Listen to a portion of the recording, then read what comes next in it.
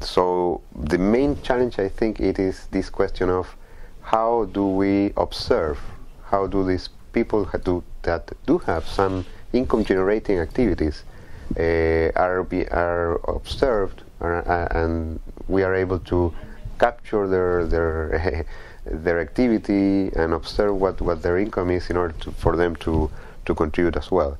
So I think that's where the challenge comes into how we generate channels in which they can contribute to their own pension system, or you can set up a pension system that targets this population.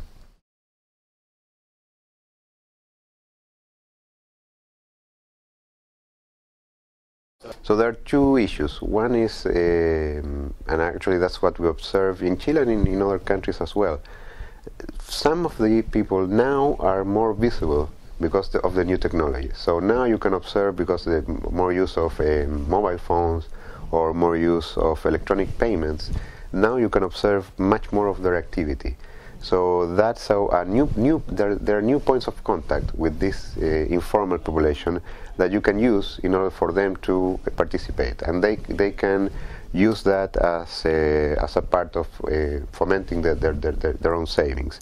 But on the other hand, there are still people who are poor and who do not have the ability to save, or it's already too late. They are over 50, over 60, they are already in old age, and you don't have enough time to build a pool of assets for them to rely on in retirement. So for that part of the population, there's this other policy that we have observed in the region, in Latin America, especially since the 2000s, which is the provision of social pensions, non-contributory pensions that can provide or that can serve to prevent poverty in old age. So I think there are these two issues that are complementary.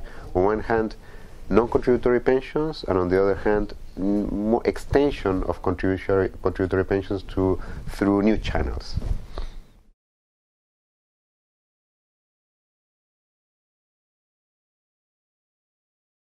I think this book is a good opportunity because it will collect a lot of information from different countries and from different experiences that can create a really rich knowledge base. So you can find examples from Latin America, from Asia, from Africa, and all these countries face challenges in terms of including more people in their pension systems, and they have maybe taken similar steps, or maybe you will find different examples, and depending on the situation and depending on the starting point of your own country, you can find a good example of or a good idea of what could help and you could try in other countries to improve